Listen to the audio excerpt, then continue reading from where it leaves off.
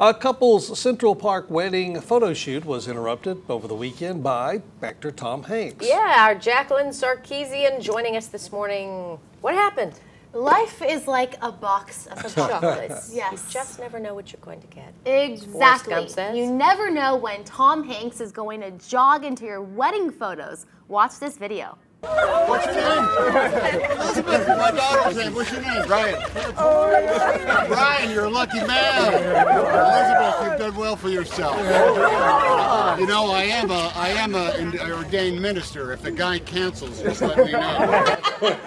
Tom Hanks ran right into his latest role, Wedding Crasher. Well, Photobomber, technically. A couple's Central Park wedding photo shoot was interrupted Saturday when the actor photobombed the couple while the camera was rolling. Aww. Hanks had been out on a jog when he spotted the newlyweds posing for photos. So he stopped by, introduced himself, posed for a few pics, and took a selfie before leaving. The photographer says most of the joggers were staying far away from the shoot. She says she put her camera down to let this guy pass, not knowing it was Tom Hanks until he took his hat off to introduce himself. The actor declined an invite to the reception, but he jokingly predicted lots of children in their future.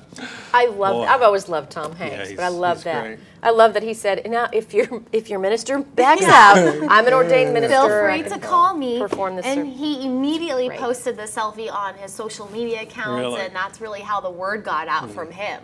How fun. I know, isn't that great? What a memorable moment for that couple, too. Yeah. As if it wasn't already memorable, right? I know. Something they're going to talk about forever. That's fun. Thanks, Jacqueline. Thanks, Jacqueline.